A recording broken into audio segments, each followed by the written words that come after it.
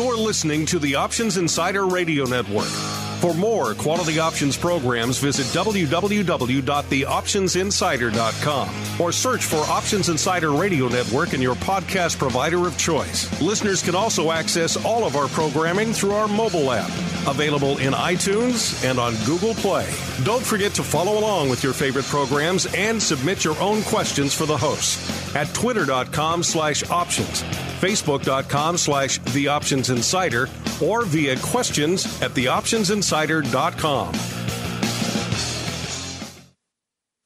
Welcome to the Options Playbook, the program where we break down cutting-edge option strategies and explain how you can incorporate them into your own portfolio. Whether you're looking to grow your capital with some offensive maneuvers or protect your investments with defensive plays, you can find them all in the Options Playbook. The Options Playbook is brought to you by Ally Invest. Anything mentioned today is for educational purposes and is not a recommendation or advice. Options involve risk. Please refer to ally.com/invest/disclosures to review additional risks involved with trading options. Securities offered through Ally Invest Securities, LLC, member FINRA and SIPC. Now, let's open the playbook and get started. All right, everybody. That music means it's time once again for Options Playbook Radio, the program here on the old network where we break down the world of options into some offensive and defensive plays that you guys can use in your own portfolio. Maybe you want to go on defense, you want to protect the gains you've made. Maybe we go on offense, make a little bit more. Either way, we've got you covered here. My name is Mark Longo from the old optionsinsider.com, as well as on the Options Insider Radio Network. If you're saying to yourself, wait a minute, hold the horses, hold the phone, I thought it was that other guy who hosted the show. You are correct. So let me toss it to that other guy, Mr. Brian Overby, the titular options guy over there at Ally Invest. Brian, welcome back to your own program, sir. Well, it's always great to be back, Mark, and welcome to everybody for the 2019 year. And it's always a great way to start the year is by answering some of our listener questions. So I think we should get together and huddle up. The Huddle. It's time to huddle up and answer questions about your favorite options plays. Submit your questions via questions@theoptionsinsider.com, twitter.com/options, facebook.com/theoptionsinsider, or via the Trader Network at tradeking.com. All right, everybody. Time to huddle up, like Brian said, and answer some of your questions. We got just a bunch of them here, Brian, so let's get rolling.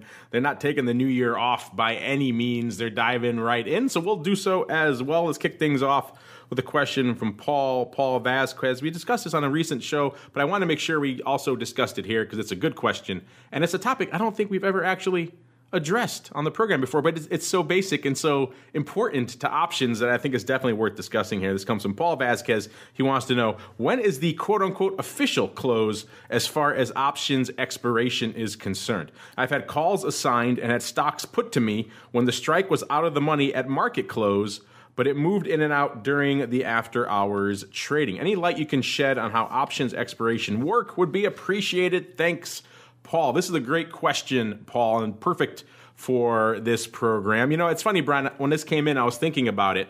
And, this used to be a much bigger deal, I think, back when expiration itself was a bigger deal. We had the monthly every Friday expiration. So that expiration Friday was a big deal, and everyone focused a lot on it. And when the options went out, you still had that window of a few hours after expiration that you had to pay attention to the stocks and what was going on in other related stocks, or because you never knew what was going to happen in the after hours. We fortunately would always go around and close out all of our near the money strikes just so we didn't have to worry about this. But if you didn't, if you had some legacy strikes open, you had to pay attention, because if the underlying moved in the after hours, you could then turn around and assign options that you thought would be worthless but now actually have some worth because the underlying has moved in the after hours. Or vice versa, you could have options assigned against you if you're not paying attention and the underlying moves. Then you need to hedge with underlying or vice versa. So there's a lot going on in the after hours. And, now that expiration is every Monday, Wednesday, and Friday, it's pretty much every day at this point. It's lost a little bit of its majesty, a little bit of its luster. And this is obviously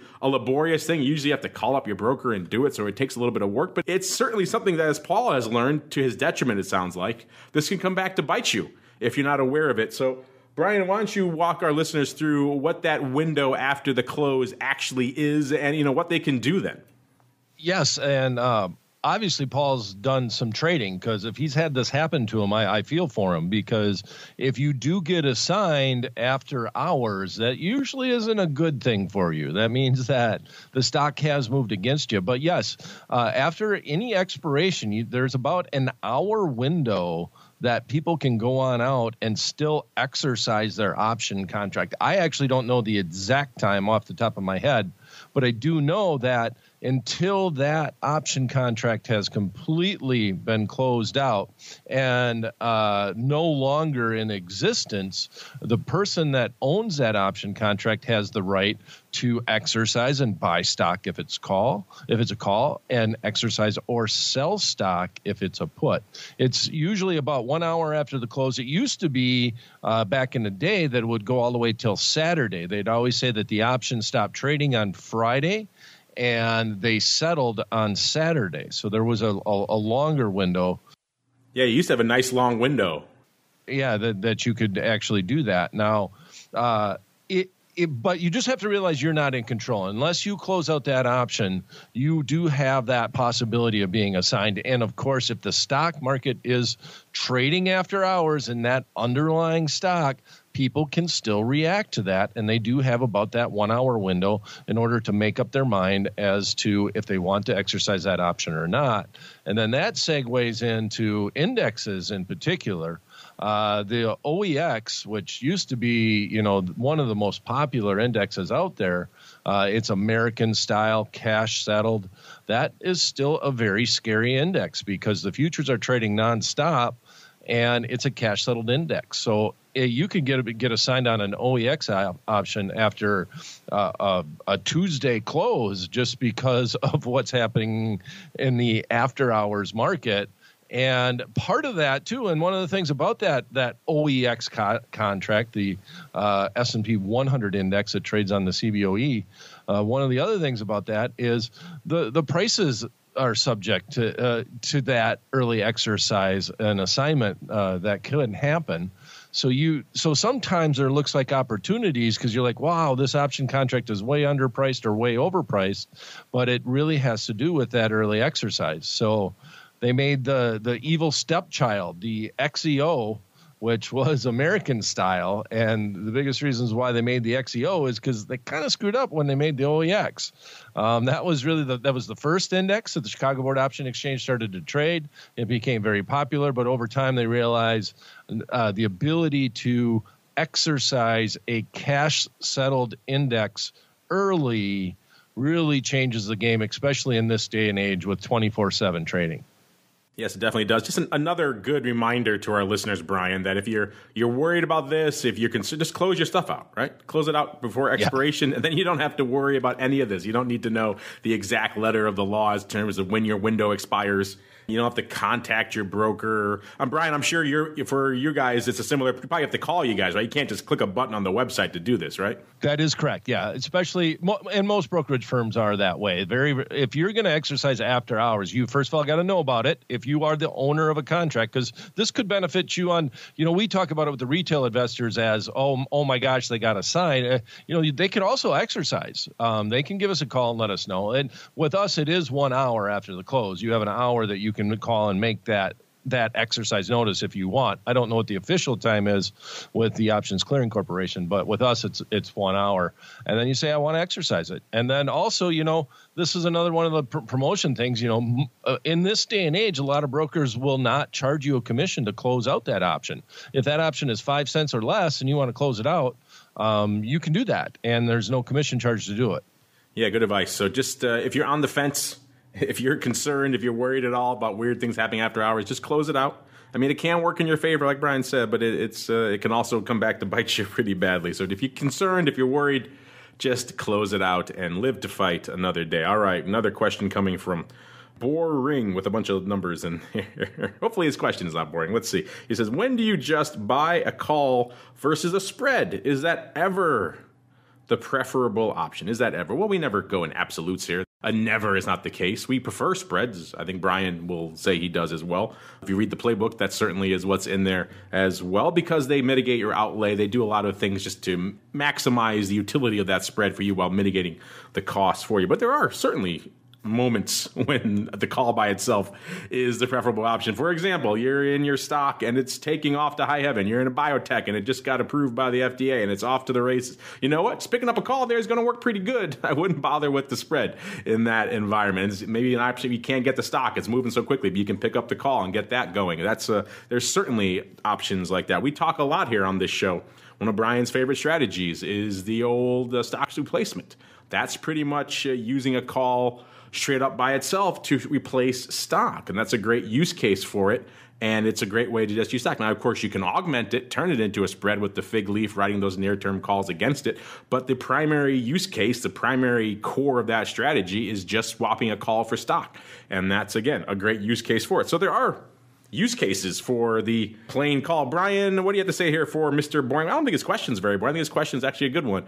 When do you like to swap in just the call by itself rather than a vertical?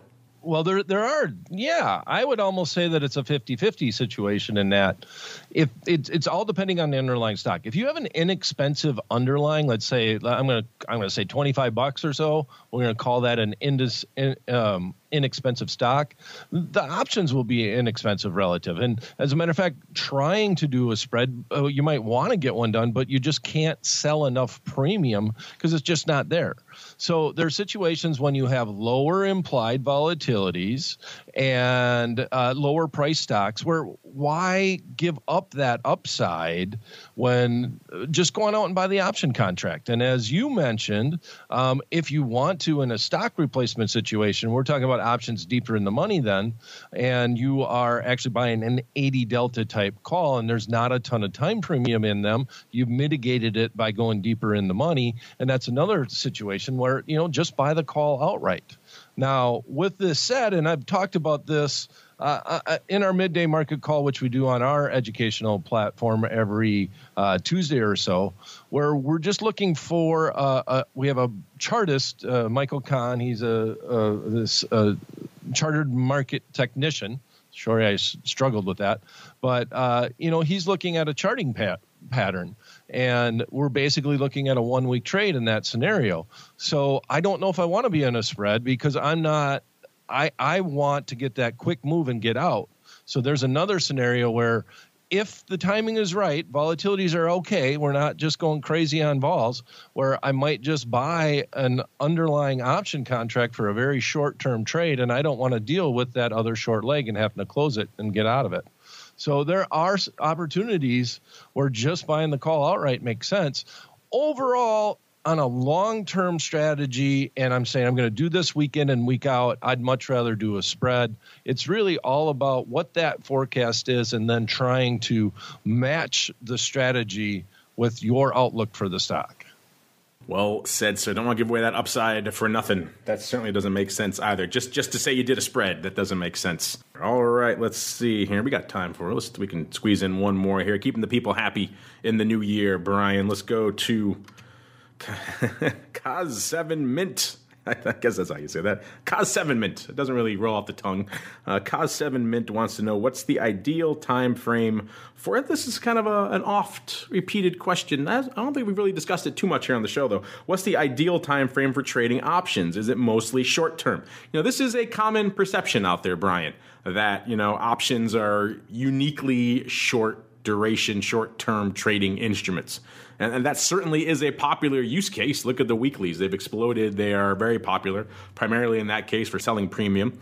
But by no means is that the only use case. I just outlined a perfect example of a longer-term one, the stock replacement. It's a very popular one. We talk about this on this show in particular all the time, and that's a much longer term, typically at least 6 months, maybe a year or even 2 years. The nice thing about options is that you have many options, pun intended. You could go all over the map if you want. If you want to go out a couple of years and maybe for hedging purposes or stock replacement, you certainly can. Or if you want to stay in the weeklies and just harvest premium, you can do that. I'd say if I had to look at, maybe for the audience of this show, which is kind of basic to intermediate and some advanced retail out there, I'd say a lot of them tend to be biased more towards the shorter duration of the curve, but that's by no means total. I mean, you see advisors out there writing quarterly calls. People like to just set it and forget it every 3 months and not have to deal with it. There are use cases that span the full array of time frames out there. But I guess in general, if I had to pick one, I would say it's most people focus around that nearer duration, 1 month into that time frame or so. But by no means,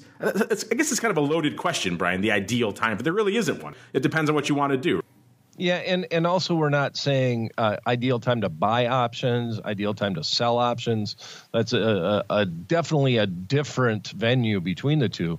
But with that said, everybody seems to be excited about weeklies. Like you said, the volume has exploded. So, all right, yes, you want to do a weekly. We talked about doing something off a chart, something like that. But let's make the case for the longer term instead.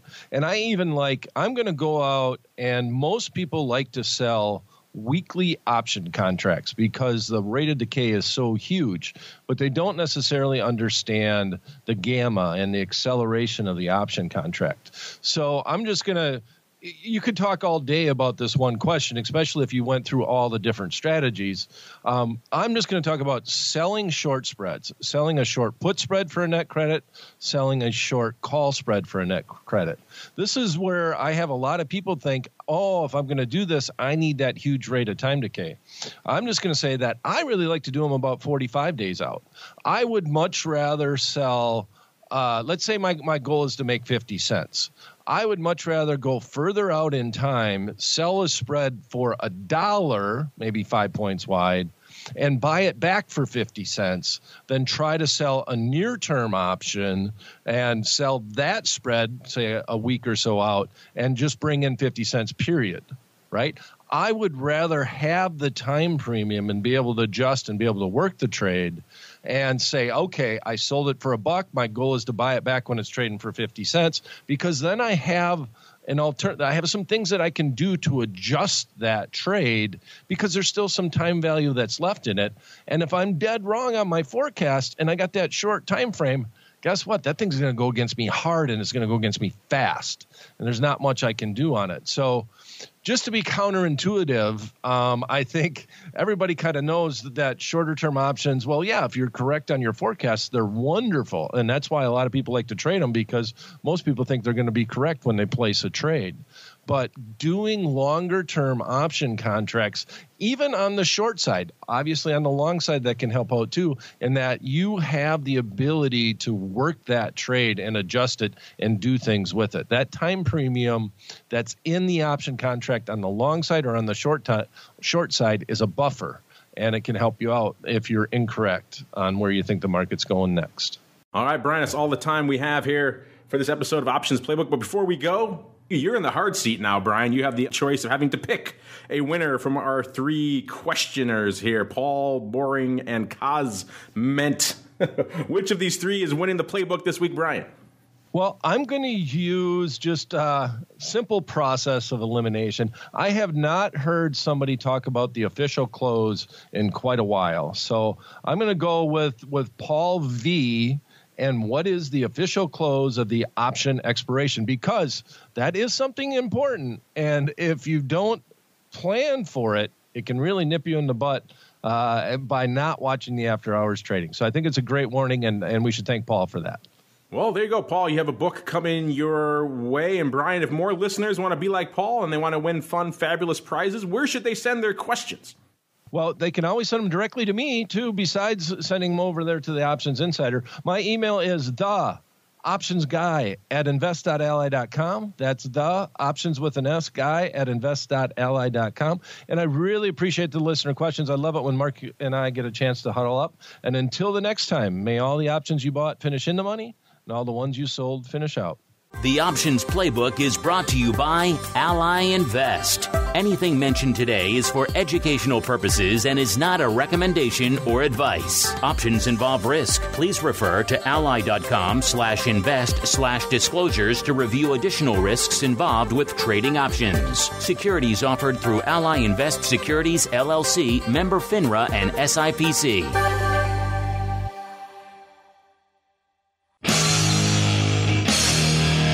The preceding program was a production of the Options Insider Radio Network. For more quality options programs, visit www.theoptionsinsider.com or search for Options Insider Radio Network in your podcast provider of choice. Listeners can also access all of our programming through our mobile app, available in iTunes and on Google Play. Don't forget to follow along with your favorite programs and submit your own questions for the hosts at twitter.com/options, facebook.com/The Options Insider, or via questions at theoptionsinsider.com.